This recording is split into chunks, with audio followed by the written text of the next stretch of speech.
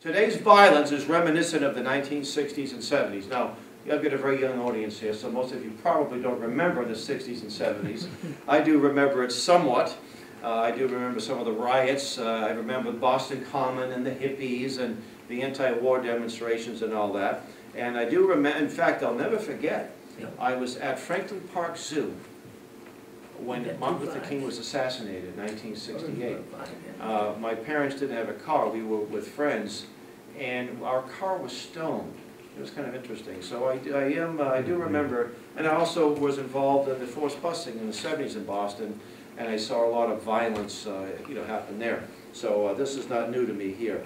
But today's violence reminiscent of the 60s and 70s. The JBS stopped the movement for a national police force. It set the communist movement back 25 years. How?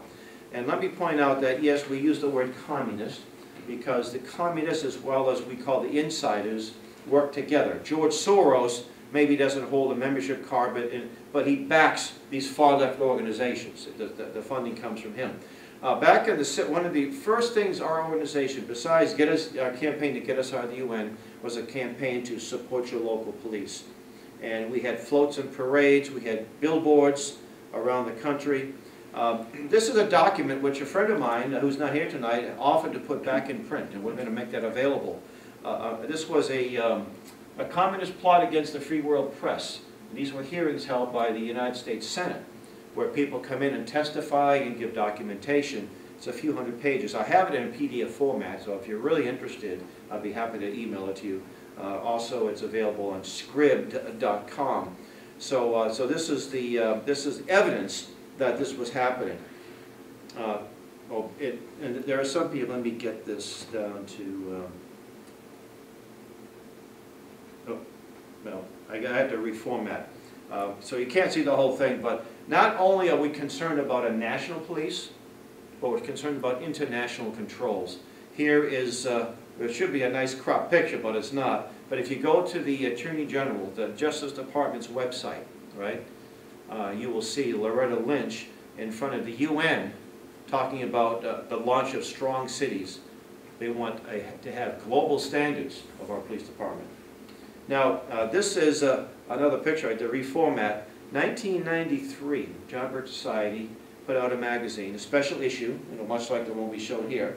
It was called our Police State issue, and we distributed over 1 million hard copies. That's before the PDF was invented, right?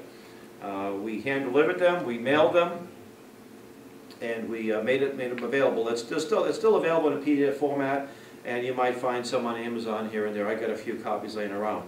Inside that issue was a document called Freedom from War, State Department Document 7277. And by the way, if you go online, you can find the whole thing online. It's not something that's... 1961, the Kennedy administration, it was actually John Kennedy, he didn't write it, but he obviously proposed it, went to the United Nations, gave a speech, and he said, he proposed that we have a UN standing army, and we have disarmament to the American people, and the only people that will be armed would be a federal or state federal government police. And that's still the policy of our nation. And I would imagine most people, most gun owners, most Second Amendment gun people probably don't even know this document exists. But that's not because we haven't been trying to tell them over the years. Without this national police force, they could not move the rest of their plans forward, since they would not be able to control the American people. They have waited an entire generation to again attempt a national police force. Working quietly behind the scenes, they are now breaking out into the open. This was a couple of photos from Baltimore and Ferguson. It happened within a few months of each other, right? Usually when you see a sign that has similar printing and similar websites, you have to look at some kind of planning. They think these riots are spontaneous, that these people just decide to let's just get up and start throwing rocks and burning things down. Very few riots are spontaneous, folks. They're planned. And Mr. Soros, in fact, in the article in the magazine, how the people like Soros fund revolution and fund groups, and they call rent-a-mobs. They'll hire people to come into their communities and do these things. I remember during the height of forced busing, how a group called it was a Marxist group, Progressive Labor Party, actually came into Hyde Park High School, burned a flag that started a riot. You see, so I'm firsthand familiar with these kinds of things. And also how on the other side of the spectrum, these so-called neo-Nazis all show up in these uniforms right out of central casting and rent a bus. You know, it's almost like, let's just cause trouble. We'll pay for both sides, as, you know, against the middle. And it's always the poor, the middle class that suffer, you know, black and white. So anyway, by the way, in Baltimore's police force is about 40 to 50% black. The police chief is black. The mayor is black.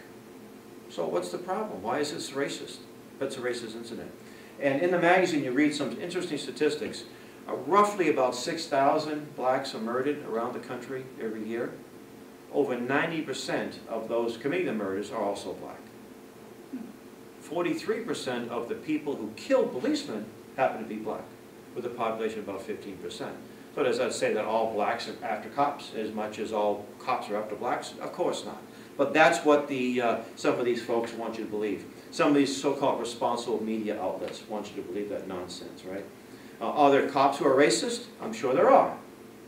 I'm sure there are black cops that are racist, and there are white cops that are racist. But there's not some kind of racist conspiracy against the average black.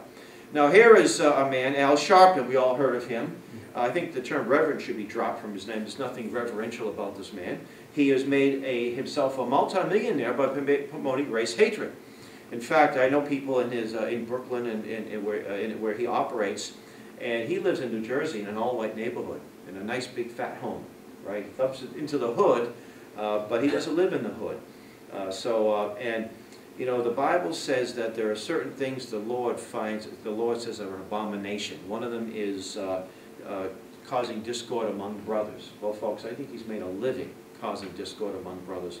From the Tiana Brawley incident, you remember that? Was it back in the 80s or early 90s? He claimed a young black girl was raped by a bunch of whites when it was a total fabrication. What's that? It was Tawana Brawley. Yes, thank you, yes. And he doesn't let up. That's what he does for a living. The very fact that he gets on TV, he was on some of these major networks, why? When was the last time you saw someone from the John Birch Society on the O'Reilly Factor? You're not going to see that, right? And if you did, I guarantee you he'd be hostile. But oh, Sharpton, they're all buddies. They're good friends. So they give this guy all the media he wants, right? And many others like him, Jesse Jackson and many others. They don't give people like Reverend Stevie Kraft equal time. That's our good member from New Jersey, whom most of us know. And other black patriots, no, they don't give them equal time, but they give these folks equal time, more time than they need. This is an interesting photo. It's easy to do Photoshop today, but back then it was a little more difficult. This back is from the 60s. There's lots of photos like that. Now, when you first look at it, you see three white guys. All of them are probably racist, members of the local Ku Klux Klan, and they're beating this poor black lady, right, with a club, right? And that's what you'd probably get the headlines of the local newspaper, right? But if you look at it a little closer, you'll see what really happened. You see how this policeman, where he's holding the club? The lady had grabbed the club from one of the policemen, and she was using it against him. And the other police just came to back up, and so you see them trying to take the club away from her. So it's just interesting how you can put a spin on something, a power of suggestion. Back in the 90s, remember Bosnia? To justify our invasion of or attack on Bosnia, our bombing of Bosnia, because there was genocide going on, right? No, okay, genocide's not a good thing. Of course, when it happens in China and happens in Ethiopia and other parts of the world, we don't seem to care too much. But it happens in Bosnia, and the UN wants to come in and cause some trouble. There was a picture of a very famous picture of a man. He was without a shirt, and he looked emaciated. He looked like his ribs. You could see his ribs. He looked pretty sickly. It looked like this poor guy is starving. This looks like some prison camp from World War II. And actually, the poor guy had just had some kind of ailment. He was on the other side of this camp, looking in. But the picture you saw was an emaciated guy. We got to do something. We got to take action. So this happens all the time. There's no need for federal oversight because all local, most towns and cities and what have counties have lots of internal oversight, internal affairs. You ask any policeman on the force of a big-sized city what they think of internal affairs. When they get a call, they don't like them, you know, because they're pretty tough, right? Chief of police, the mayor, the city council, the city attorney, county commissioners, state attorney general, governor, legislator in the ballot box. Now, during the height of forced busing, when I was going to school, I was late for class. And I thought, you know, I'd just make sure I would scoot to the class. And walking down the hallway was the headmaster, Mr. Donato, whose son played for the Boston Bruins, Teddy Donato. Some of you who follow hockey might know that. And with him was a federal marshal. The guy was about 6'20". I mean, huge guy, shoulders like this. He looked like he played for the Patriots. And he slammed me against the wall locker. I mean, I was just going to class, but I was the only one in the hallway. Wham! Slammed me against the wall locker. Well, I thought that was not the right thing to do, but I was not stupid enough to attack him. I thought I'd just simply cut out, and I would call police. Cut out means you leave the class, and you leave the school, you see. So I did that. I found a payphone. In those days, there were still payphones around. And I called 911, and I said, I want to report an assault and battery. And I explained to the dispatcher that it was a federal marshal in Hyde Park High School, on Metropolitan Avenue in Hyde Park. And the dispatcher laughed and said, "Federal marshal, they're above the law. No accountability." Just like the Ruby Ridge incident, you remember that? Yep. Where a FBI sharpshooter, and these guys know exactly, they were some of the most highly trained sharpshooters, shot a woman holding a baby. No accident. You saw take the shot, and he did. Didn't kill the baby, killed the wife, killed the mother. And also down in Waco, where they incinerated some children, along with many others. And Hollywood was happy to tell us what a horrible group of people these folks were. They've been, and this group's been around since the 30s, and very few incidents. But no matter. That's federal police. Was there any accountability? Yeah. The husband of the woman who was shot got a couple $1 million about 5 or 6 years later. Never got his wife back. In Boston, there was a group called the Tactical Police Force, TPF. And they were a little bit, somewhat known as rogue. And one time they went into a bar room where some of the anti-busser types were congregating. And I almost said conjugate. That's what Mayor Menino said about homeless people in Boston. Anyway, I digress. And they just beat everybody up in the bar room. But there was accountability. They were dismissed. The entity was put out of business, and those officers were reprimanded, and some of them were jailed or they lost their job or whatever. I don't remember all the details. But there was accountability. So you still have some at the local level, but very little at the federal level. Police corruption. If the local police are corrupt, it is localized, not national. If they are corrupt, it can be changed by the people. If a national police are corrupt, it is all over the country and unlikely to be changed without any major social and political upheaval. And sometimes you get a bad federal cop in Windham, yeah, guess what happens? He goes over to Ohio or maybe California. They shift him around, and you get the bad cop from Los Angeles in your little town here. That's how they do it. Also, you're under the jurisdiction of the Justice Department, not Congress. Congress has maybe have a little oversight when it comes to funding, but the Justice Department, or should I say the Injustice Department. There is a plan. The insiders, these are the folks we talk about here in the shadows of power, want a national police to control the American people. Oh, by the way, I mentioned the Al Sharpton shoot there a minute ago. Yeah, Al Sharpton wants to end localized police, demand nationalized police force. I meant to point that out. I didn't do that, so sorry. So this was a speech before the Foreign Policy Association of Pennsylvania by Congressman Joseph Clark Baldwin, February 13, 1943, in support of the Atlantic Charter. He went on to support the downsizing of U.S. armed forces before the formation of an international police force. So local police forces obviously would be reduced as state and national police protection is increased. So this is a long-time plan. This plan did just come around a few years ago. Now, militia. Now, when a lot of people, when they hear the word militia, they think of a bunch of fat, middle-aged white guys with AR-15s running around the woods. That is not a militia. Okay, the militia under the Constitution of the United States and the Constitution of the States is, what's the Second Amendment say? A well-regulated militia being necessary for the defense of a free state. That's not been repealed. How can we kind of forget that? Is it still necessary? What happened was in 1903, they did away with they redefined the militia. Could you imagine they have this term, the unorganized militia. Well, what good is an unorganized militia? There's really no militia. The definition of a militia is organized. And well-regulated doesn't just mean there's a lot of rules, but also that these folks know they're trained. They're trained in certain things. They're trained in crowd control. They're trained in flood control, emergencies, snowstorms, and all kinds of things. We have no militia. We have a National Guard. You know, the militia, it comprised of lots of people. And I remember we had to do was a reenactment at one of the National Center for Constitutional Studies, and James Madison, Dan Niss is dressed up as James Madison. And he's told that the militia, the National Guard of New Hampshire is like 5,000 people. And he said, he's in modern day, he said, what happened to the population of your state? It must have dwindled down to nothing, because you only have 5,000 militiamen. You know, that's unheard of, right? So there would be a whole lot of more militia. And I guarantee you, things like the bombing in Boston, the marathon bombing, you wouldn't need these guys in automatic weapons and these half-tracks locking down a city. These people would probably have known these guys because they would have been their neighbors, you see, and it would probably have taken just a short time to apprehend these folks. So there is no constitutional prerogative for police to be controlled by the federal government. 9th and 10th Amendments of the Constitution. The Constitution does not mention police power because police did not exist at that time. Local authority was through the sheriff and the militia. The sheriff is the legally constituted and elected authority in a county. Now, you remember that lady in Kentucky that refused to issue a marriage license, and a federal judge had her arrested and put in a county jail? Well, the county sheriff should have said to the federal judge, we're going to arrest you if you come into this county, and you're not going to use our jails to put a woman who's simply out holding our state law. That's how this would have been handled if we had the right system. And we have people with some guts, right?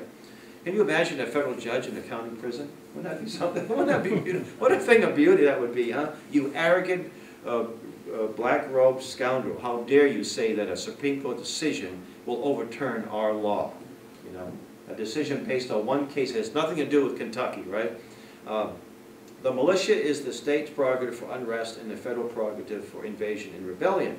But you see, militia's duty was within the United States. It wasn't to be sent abroad.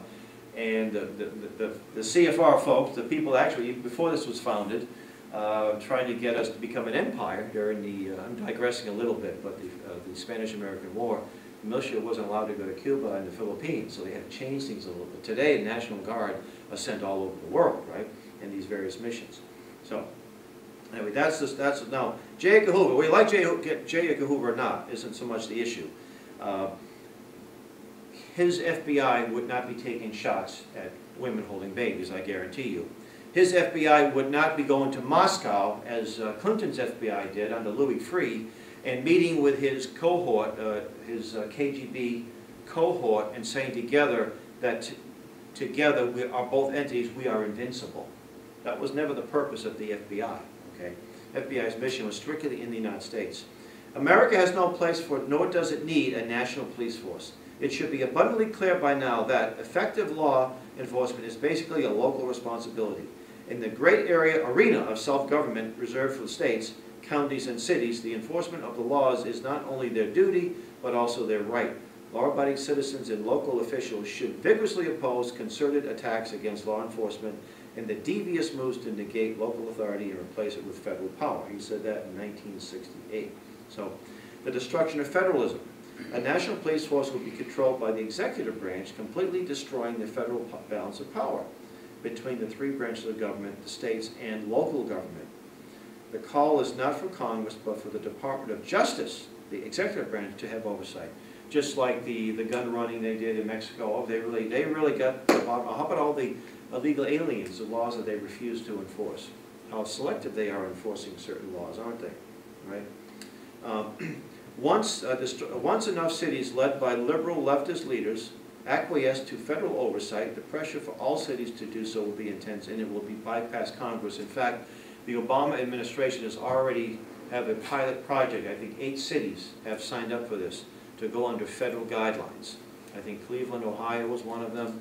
There was one of those cities in, I think it was Houston or somewhere in Texas. Nothing in the Northeast to my knowledge. But this is not new. Here in Concord, didn't they have, isn't the federal government trying to give Concord an armored vehicle? Did that actually happen? I don't know if they actually took it or not. They took it, right? A handful of them, right? Yeah, and the majority of the crowd was against it. It was against it, yeah. And the police chief made a decision. The police chief took this stuff, right? Yeah. And with that comes control. Also, there's a lot of money locally, because it costs a lot of money to maintain those things. They may never use them, let's hope they don't, but you gotta keep them going, you gotta maintain them.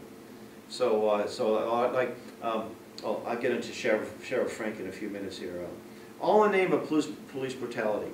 So it was in the 1960s, and so it is today. The controlled media always attacks the police, not the rioters and communist cadre. You didn't hear anything about George Soros funding these groups like Black Lives Matter, did you, when you put on your the news story? Anything about that? They don't tell you that the standard of living in these cities is pretty good, pretty one of the best in the world. You know, they don't tell you those kinds of things when you watch. You just see, you know, somebody, the policeman who shot the man in Ferguson, he was exonerated. He was justified in doing that, right? And they don't show you that this guy wasn't exactly a quiet boy. He had a pretty nasty streak and a nasty record. So people claim they do not believe the media, then believe the charges of police brutality they read and see in the media. What people see is the reaction by police, not the provocation. And I also want to mention too, our job is not only to stop the federalization of the police, but it's also to help policemen become constitutional. So let me give you an example. Back in the mid-90s, we would have an information table at the Tunbridge Fair in Vermont, which is in Orange County, not too far from White River Junction, maybe 30 miles north. And one of the Brady Law had just passed, and there was about a dozen or so sheriffs, only a dozen of all the sheriffs around the country, only a dozen had the guts to say no to this thing. So we had a feature story in the New American Magazine, and in front of the table, our table, was this gentleman. He was in a jumpsuit with a badge. I thought he was just fair security. I had no idea who he was at the time. And he's reading the article rather intently, you know. And I said, oh, by the way, there's a sheriff here in Vermont. That's one of the sheriffs that's bucking the Brady Law. He said, yeah, I'm that sheriff. I'm the Sheriff Sam Frank. And I got to know Sam. He's not, I think, now in Virginia. But and Sam was an elected official. I got to know him pretty well. And he told me initially the Second Amendment of the Constitution was not his motivation to oppose the Brady Law. He said what happened was Congress passes a law, now we have to enforce it here, and we have to pay for its implementation. And he said we couldn't afford it, we're a poor county. And along the way, though, he met Sheriff Richard Mack in Arizona, and others, folks like people in the John Birch Society. So he became a constitutionalist.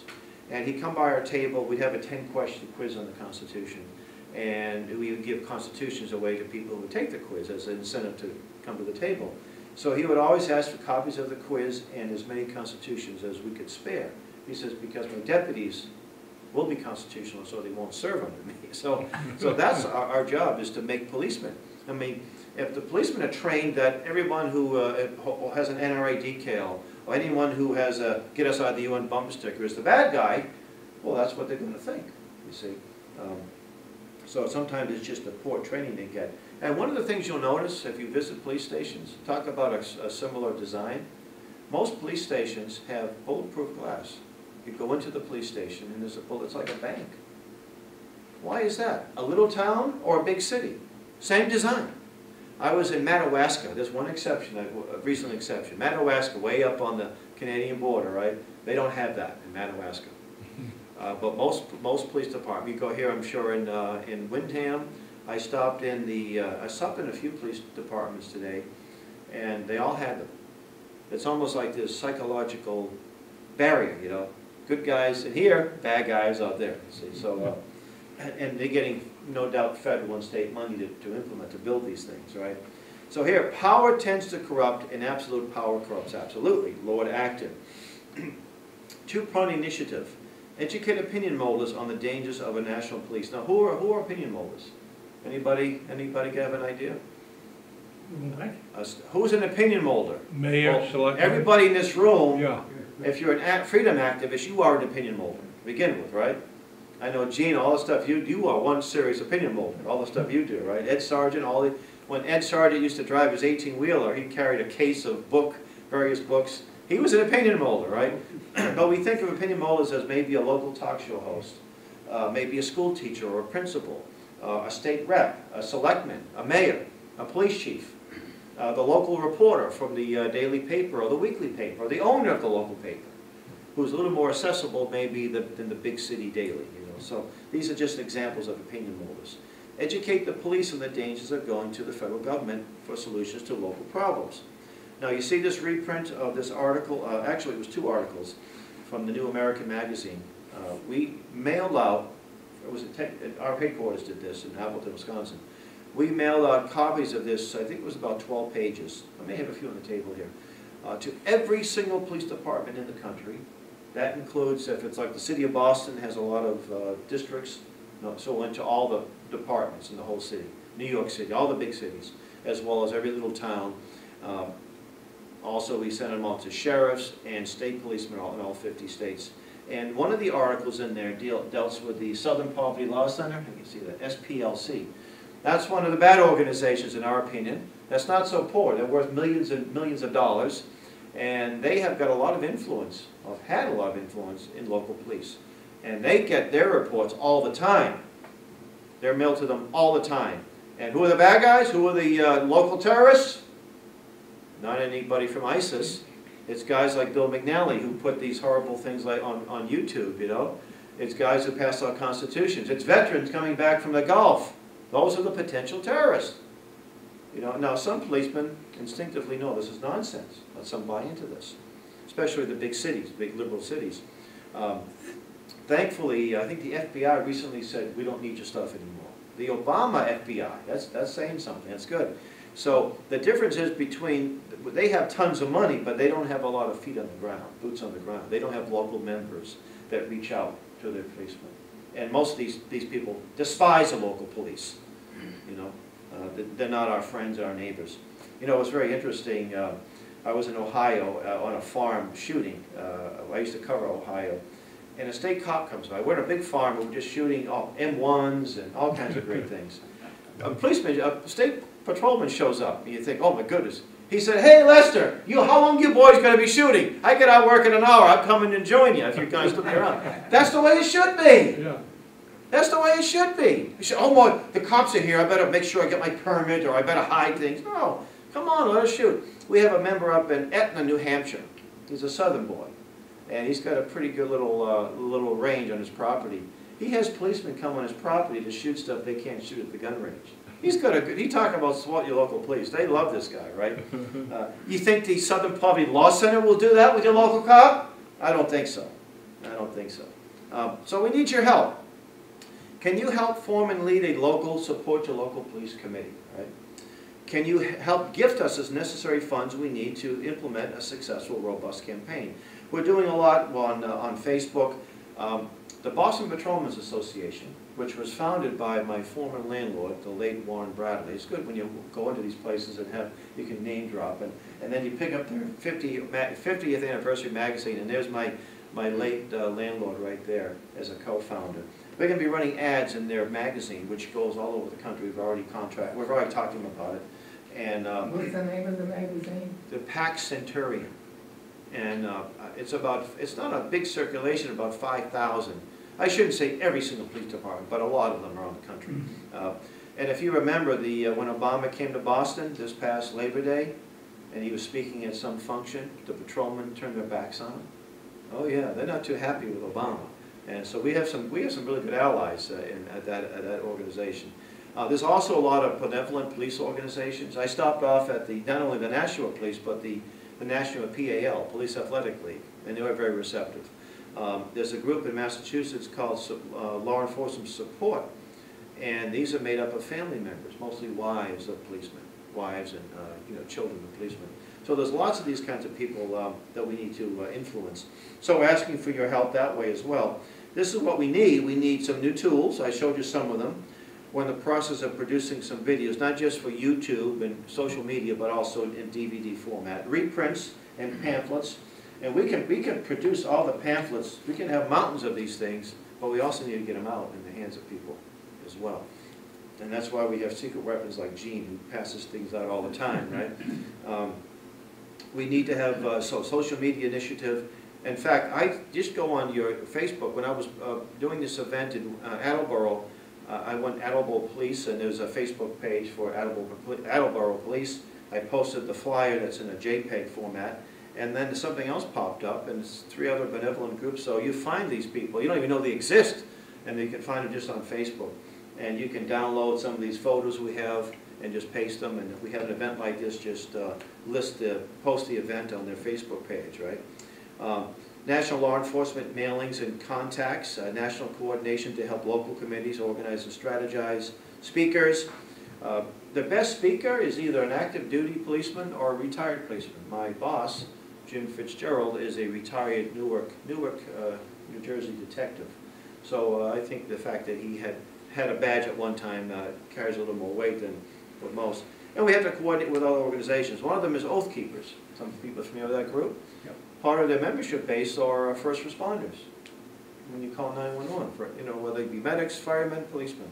And those are the people. So I spoke to their group down in Rhode Island, very well received, and they're very excited about the campaign. If we don't do it, who will? What other group stepping up? And if you believe it's needed, then get involved and help out. What I want to also suggest is to become a JBS member. If you're not a member, formally join our organization.